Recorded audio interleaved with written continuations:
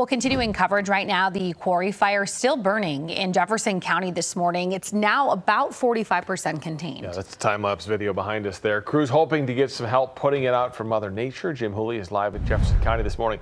And I'm sure they got some help last night, right, Jim? Because we just got doused with rain for hours in Douglas County.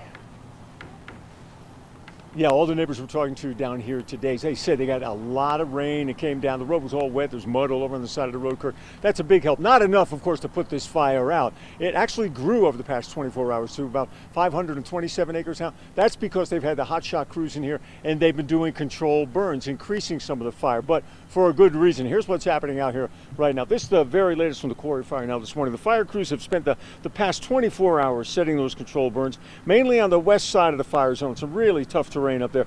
They're burning the heavy underbrush that's there and the growth that could fuel and add fuel to another fire if it cropped up again.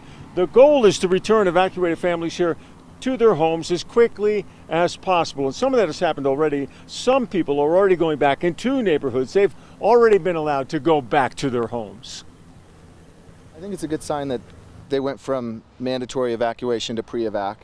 And obviously it's always nice to be back home.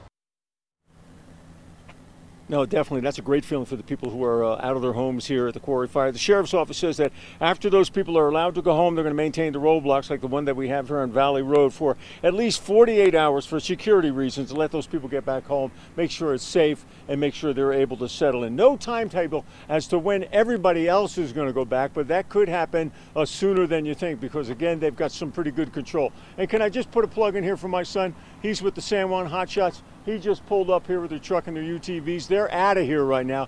They've done their work with the control burns. They've accomplished all of that. They're on to a fire either in Utah or Idaho right now. But everybody optimistic down here now with the Quarry Fire. The thumbs up. They got rain in the forecast and a little more containment and control of this fire here in Jefferson County. Live at the Quarry Fire, I'm Jim Hooley. I mean, not only can you give a shout out to your son, let us all give a shout out to your son and all those firefighters who do that. I mean, it's a dangerous job, Jim, and I'm always thinking about your kid when I see these wildfires because I know that he does that, and it's awesome that we have firefighters who are willing to walk into these things and try to put things them out. That we have to evacuate from. I'm sure a proud moment for you as a dad, Jim. Thank you.